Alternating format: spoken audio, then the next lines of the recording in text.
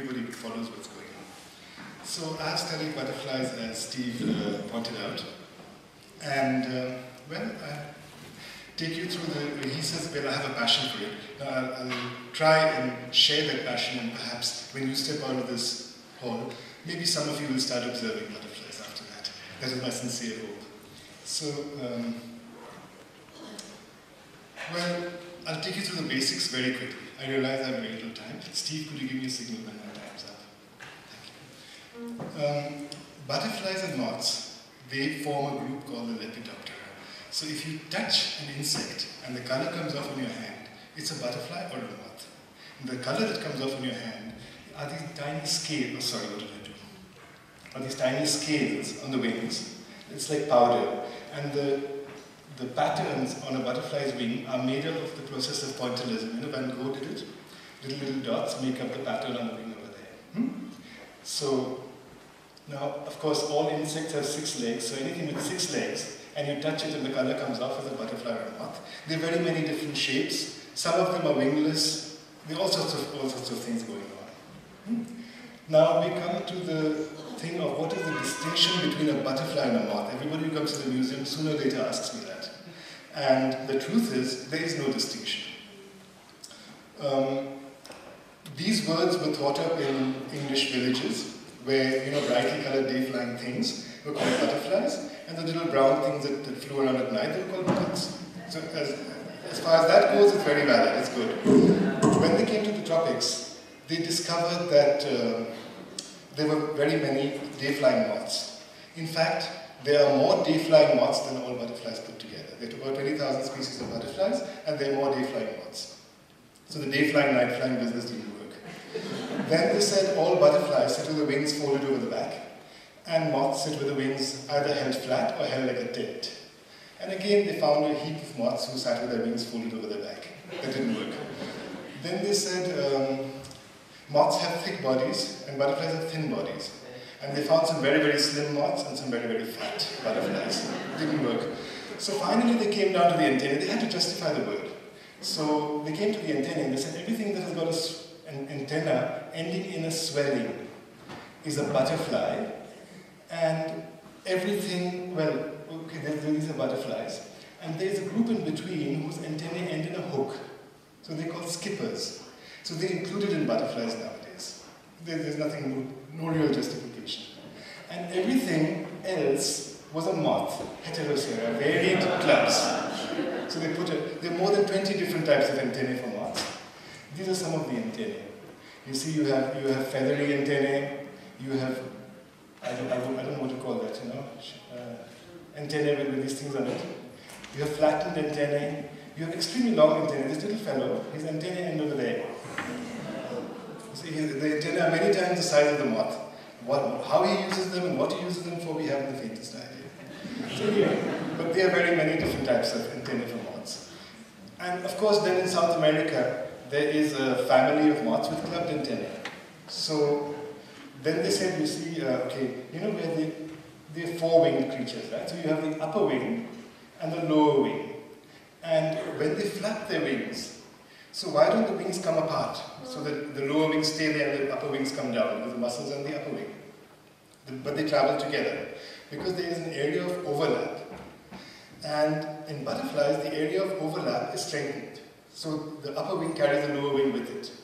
And in moths, there's a sort of a flap on one wing and a bristle on the other wing. And that bristle fits into the flap, and that locks the wings together. So if they have clubbed antennae, and just an overlap, it's a butterfly. And if they have clubbed antennae and that flap and a bristle, it's a moth. This is stupid. So the point of the matter is there is no distinction. If you have a spectrum of butterflies and moths, the Lepidoptera, you have primitive moths, tiny little fellows with chewing parts. They chew pollen and stuff. And then you have mouthless moths, you have wingless moths, you have all sorts of moths. And you have a narrow spectrum of 20,000 butterflies, and then you have the advanced moths.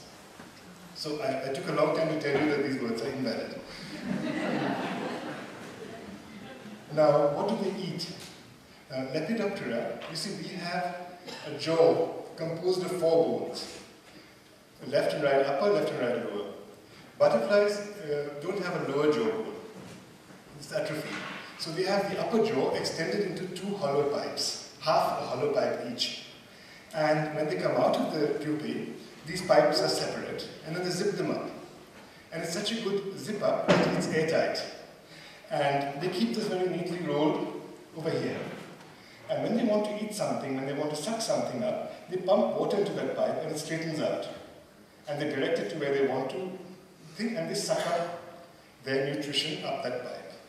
Now it's a very neat system of locating nectar in deep flowers. Fine. But there is a drawback. And the drawback is the same as one faces when one tries to suck up a milkshake with a very thin straw. So thin straws are very good as far as soda goes, but the moment it comes into something viscous, it doesn't work anymore. So butterflies are restricted to sugar sources with less than 10% sugar. So they can suck that up. Anything more than that becomes a bee plant. Bees don't have the proboscis, and they can take more viscous solutions of sugar back to the hive. In fact, if a bee brings back a 10% sugar solution, the people at the hive will probably kick him. Say, well, what the heck have you brought back? Go and get some sugar. And so that's why there's a division between bee plants and butterfly plants. So that's how they make their cross-pollination, they ensure their cross-pollination. Now, what do they feed on with that proboscis of theirs? Of course, there's the flower. Many male butterflies come to perspiration. They need sodium salts to prime their pheromones or their spermatophore to successfully mate.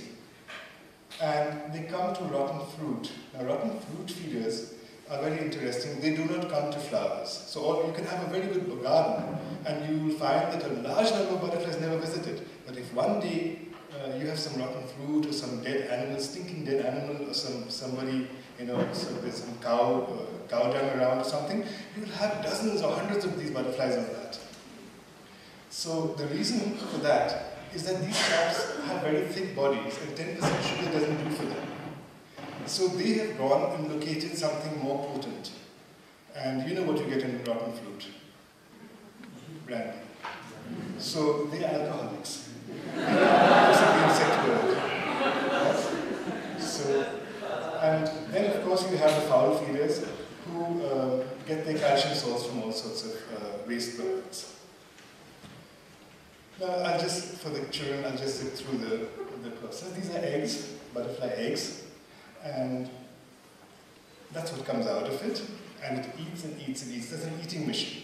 The job of this caterpillar is to just get as much nutrition into it as soon as possible. And when they've got enough nutrition, when they have enough nutrients saved, then they need to grow wings. This creature here needs to grow long wings, big wings, long legs, a different head, proboscis, antennae, a different abdomen. The whole shape has to change.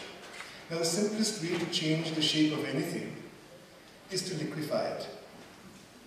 So before liquefying itself, it attaches itself to a leaf with some silken thread, and then it makes a shell or a pupal case.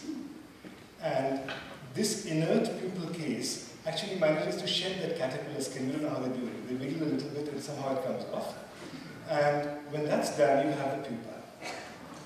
Now inside the pupa, the caterpillar has liquefied itself, except for a circulatory system. And it rearranges itself, it rearranges its cells into a butterfly. And here you see the head, that's the eye, the palps, the wing, and that's the abdomen there. Yeah? And when it is ready to come out, when it has completed its development, temperature, humidity are correct, then it comes out of its pupa.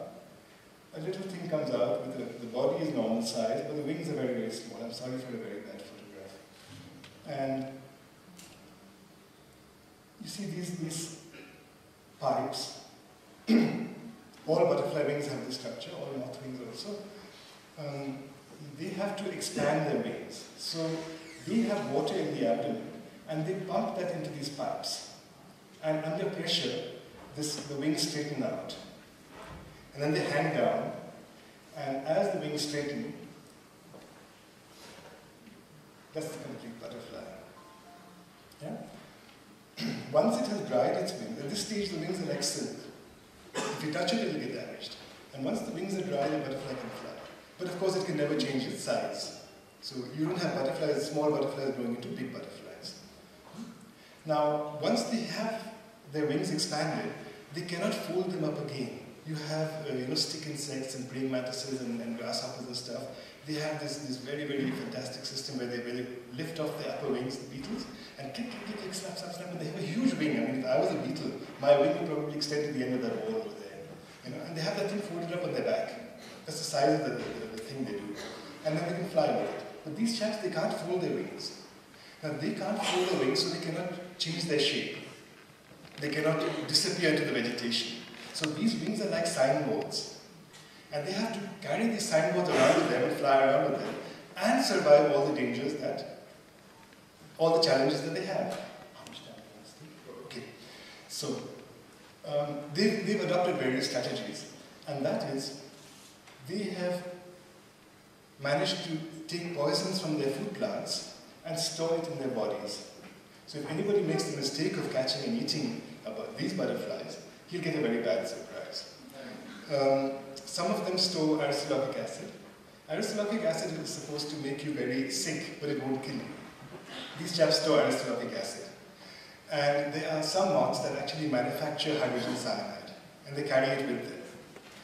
And nothing happens to them. And these particular moths, it's a whole family of moths, if you put them in a jar containing potassium cyanide, it has no effect on them whatsoever. So there is a way of surviving potassium cyanide, we just have to figure it out. They've already done it. Now, there comes, you have marketing. So marketing tries to bring a product to the notice of the consumer. Now, these chaps have a product, and that's called poison. But they need to bring it to the attention of the consumer, the bird. Now, the birds, their parents, birds, frogs, lizards, their parents don't tell them what they can eat and what they can't eat. Right? So each new generation has to go and find out for itself what it can.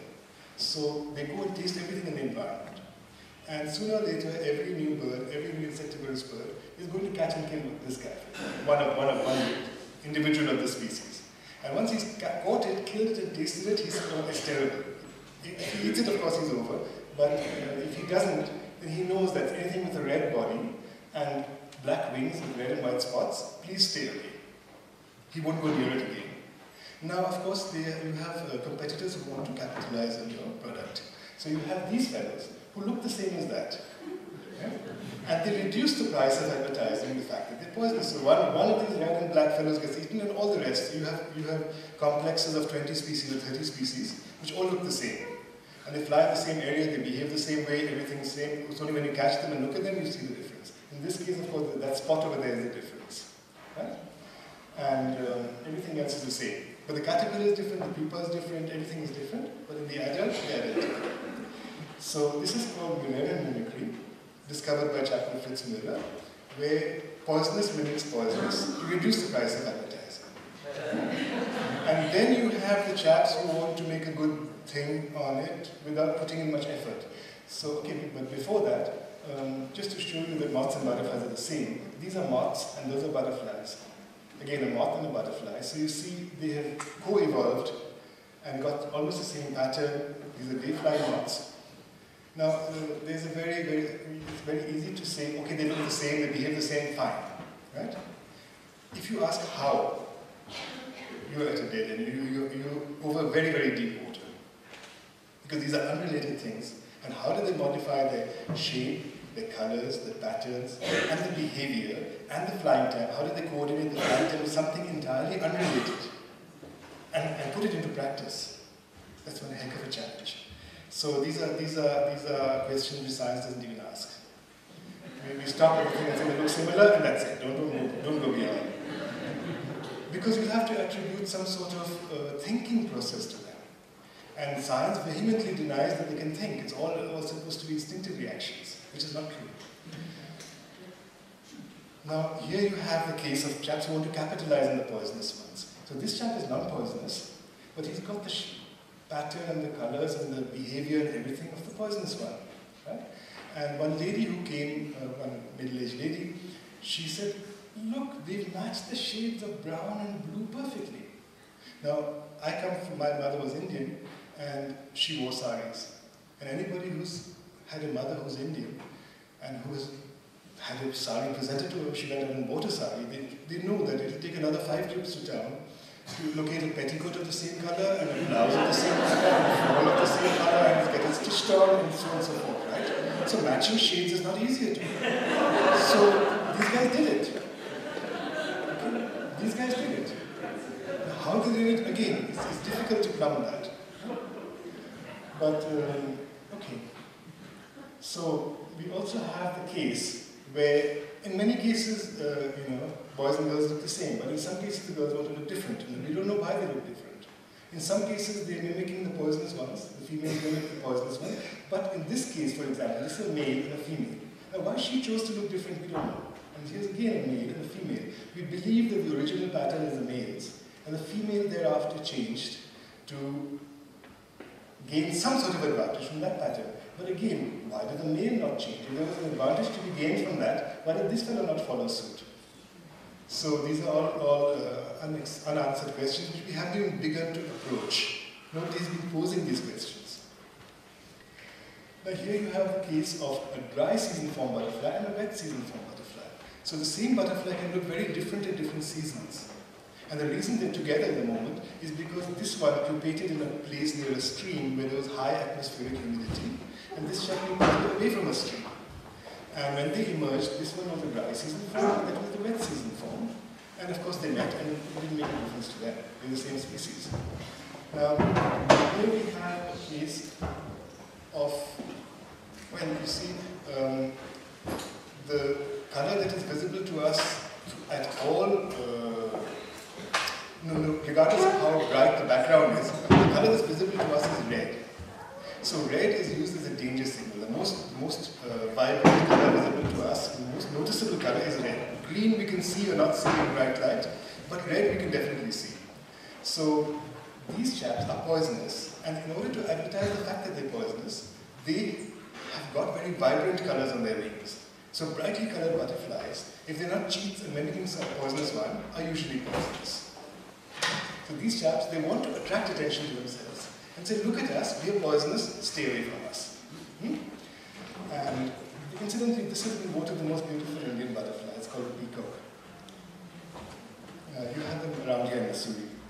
So, okay, poisonous butterflies, they want to attract attention to themselves and say, don't look at us. Sorry, please look at us. And the chaps who are not poisonous, they're trying to avert attention. Don't go near. I mean, don't look at us. We're just a dry leaf or something like that. A bit of debris. These butterflies will naturally be found in forests. Now, the best example of camouflage is the orange oak-leaf butterfly.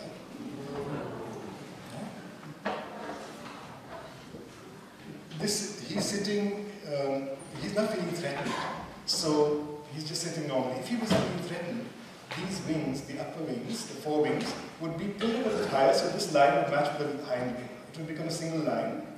His antennae would be held within that wing, and that head of his would fit into the curve over there. So it would become a perfect leaf except for these two legs. The hind legs are there, become perfectly camouflaged. Right? So you'd have a leaf with two little legs sticking out. Now, this is a very good example of camouflage. If you're walking around, you can be looking at him and you wouldn't believe it's alive. But these chaps, from time to time, they have to move. And movement attracts attention in nature. And if they move, they fly.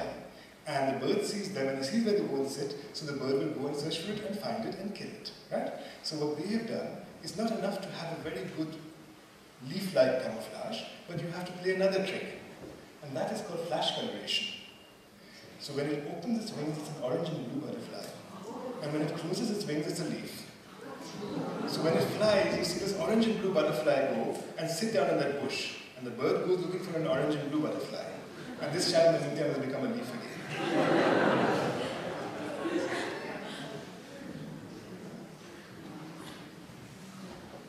These chaps are playing an even dirtier trick. They have figured out that predators try to grab the head of their prey.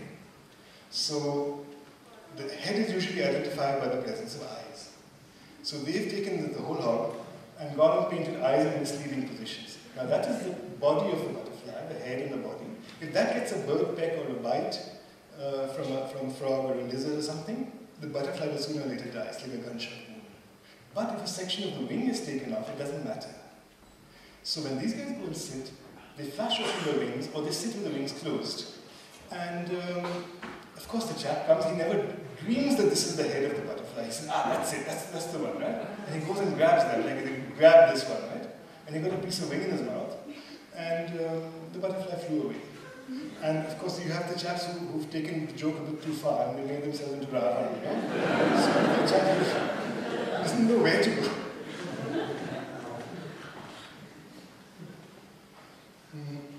Here is the same strategy, but played differently.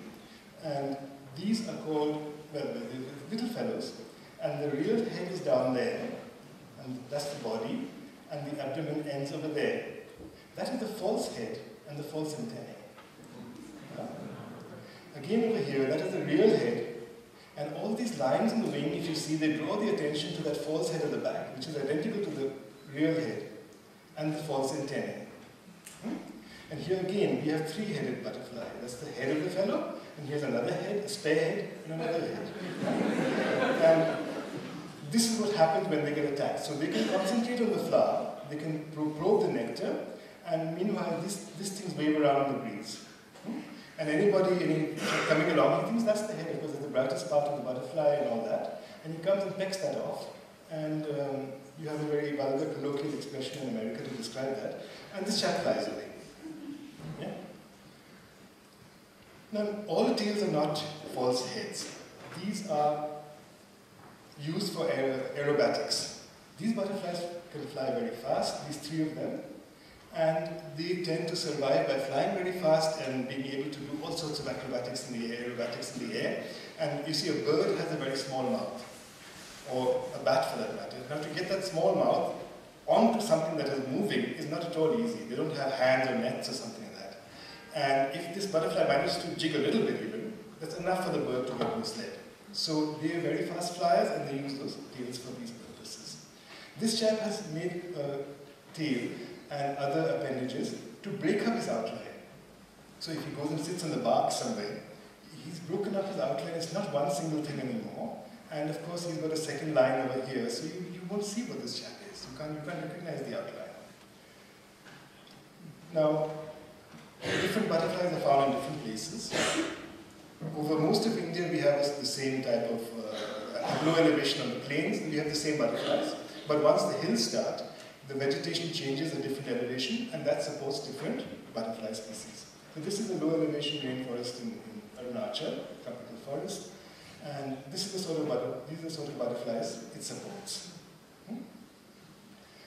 And rather colorful ones. Once you go a little higher, this is a oak forest as in Lando, and this is the sort of butterflies it supports. And you go up where Theo has taken us. This is the Kardam Pass in Ladakh, and you have a different set of butterflies occupying this level. Now, these butterflies don't go up and down. We found that they are bound to their area by the plants. So although they are highly mobile, yet they stay in the vicinity of the food plant, what the caterpillar eats. Each butterfly has its own food plant. Some plants support many butterflies, and some plants don't support any. So these chaps are bound to their altitudinal belt, not by their inability to go up or down, but by the presence of the food plant. Now, butterflies vary over the range. Just like in humans, we have people from the north, from Europe, the Caucasians, the Chinese, the Africans. They look different. The same thing happens in butterflies. This is the same species of butterfly which occurs along the Himalaya here. And this is found in Kullu, in Himachal Pradesh. This is found here in the center of Musoorie and Kumaon, Uttarakhand and Nepal. And this is found in Sikkim. So as humidity increases, the butterfly gets darker. That's also seen in wet and dry season forms. If a butterfly emerges in summer, it's paler, and if it comes out during the monsoon, it's darker. Some butterflies don't vary at all. This is the painted lady. You find the same thing in Northern America, you find the same thing in Europe, you find the same thing in Africa, the same thing in Asia. You put specimens from all these continents together, they're identical. There was a ship which was sailing during the 1930s, and they had a swarm of butterflies go over. So we bought some of them and gave them for identification. And it turned out to be these painted lady butterflies. At the time, the ship was 200 miles from the nearest land. There was a 300-kilometer non-stop flight, and these guys had moved on. They didn't stop at the ship. They moved on. So they're capable of very, very long flights.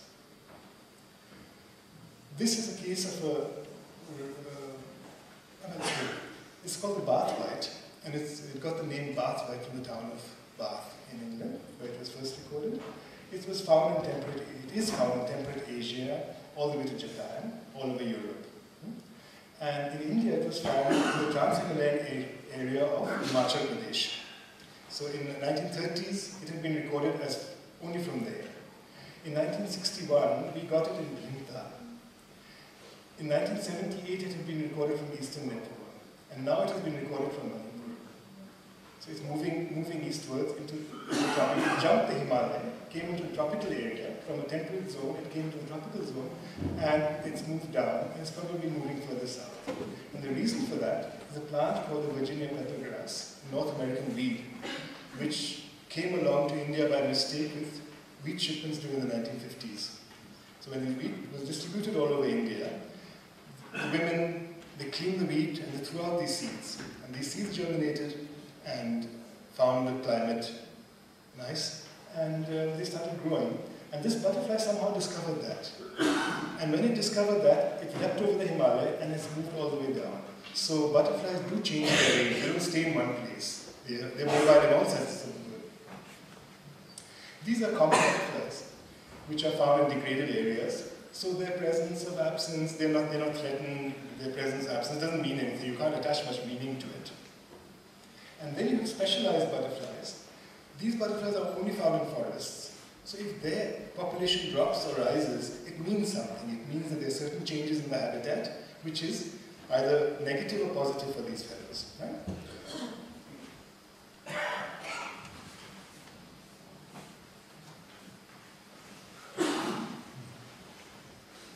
We had some talks yesterday talking about under what pressure. I think Ramat mentioned about the forest cover in India. We have a very small amount of forest, very small amount of natural habitat. We're supporting over 1 billion people, and that indeed is good news. But we don't have any extinctions so far, and nor are there any foreseeable extinctions. There's only one butterfly which has been a relict species in the Western Ghats, at the tip of the Western Ghats in Kerala, and it has been on the verge of extinction since the 1920s when it was discovered. So it's still around, and it's healthy, and it's doing fine. So that's as bad as it gets, and it's doing well. The rest are fine. We have many, maybe out of the 1,500 species, I'm sorry, it's found in the Indian sub-region, including Pakistan, Sri Lanka, Bhutan, and Burma also, right? Bangladesh. And in India, there are about 1,300 species. And out of the 1,300 species, about 300 are endemic. So they're not found anywhere else. So we are morally responsible for these butterflies. Some very pretty ones. And, I'm sorry, what have I done? Okay. The process of discovering butterflies and all is not over yet. These are some recently described butterflies and moths. And this was described as recently as 2006. Sorry, this one, and 2007, I think, these moths. And this, no, sorry, this is 2006, this is 2010, again 2010. So, last month in August, species was described from Arunachal Pradesh. So there's still a lot of work to be done. And, yeah, Steve, am I late? Over? Okay, I'm sorry. Okay, these are the file and the box. It's not important. Okay, fine. We're through. Okay, I'll just take you through the moths. This is the world's largest insect. It's called the Atlas moth. And just to show you adaptation, they don't have a mouth. They can't eat anything. So they depend on fat stored in the abdomen. Naturally, because they have a limited food supply, they don't fly too much.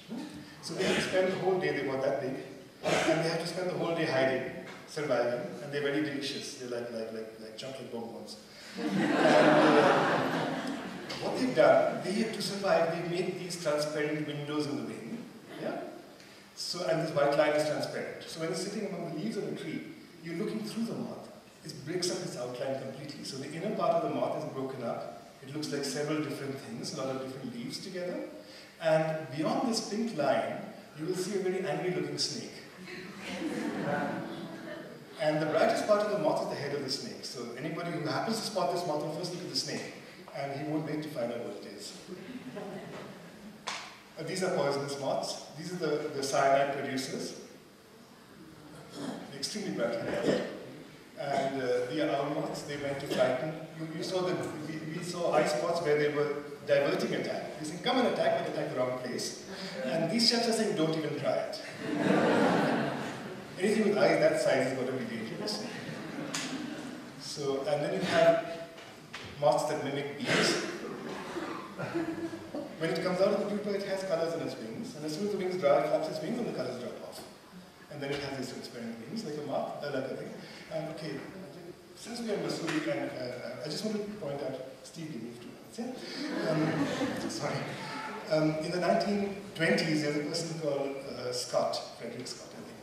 So he was working here in Musoorie, I believe here in Bangalore, and he was studying hawk moths. And on the basis of his work and the work of some other people in South India and Shillong, there were 3 main stations. They did an excellent book from the Fauna of British India series on this particular moth family, published in 1937. And they have very detailed distributions and all that. And when we started studying, identifying our moths, we collected moths in the 70s, but it was only in the 80s that I started identifying them. And it turned out that the moths recorded from our place in Jones Estate, we had 77 hawk moth species, and out of them, 30 had not been recorded from the West Himalaya by Bell and Scott. So from Musoorie, almost half of them were new. And these half that had been new were all from the Eastern Himalaya. So we, on the basis of this shift, I was wondering what it signified. The plants that they eat are the same, that had not changed, the populations of the plants had not changed, so something else had changed. And the only other things that could have changed are temperature and humidity. Again, temperature had not changed, so the humidity had changed. Humidity again has not really changed, but what had changed was that the winters were not so dry anymore. These hawk moths, they pupate underground. And if the mud dries out, the pupa dries out, and the moth dies. But if there's a certain minimum amount of soil humidity, the pupa survives and they can colonize the area. But these chaps had moved in the past 50 years, and they were thriving. And they probably in Musoorie, I found this one in Simla too. So it's gone past Musoorie. So they have shifted to this Western Himalaya. A large amount of them have shifted to the Western Himalaya in the past 50 years. And that means soil humidity levels have changed. And that, of course, is very good news, because it means the precipitation is being held back longer in the soil and not being rushed into the rivers and causing floods. So I would very much like to, in the years to come, to do a confirmatory survey here and find out what the hawk moths are here now, and whether these 30 species are found here too or not. That's the biggest threat to insect immunity, of course, is forest fire. It's not collecting, it's not anything else. That is the biggest danger, followed by habitat destruction. If you go and hack and chop everything up, that is the danger to insect communities. Thank you.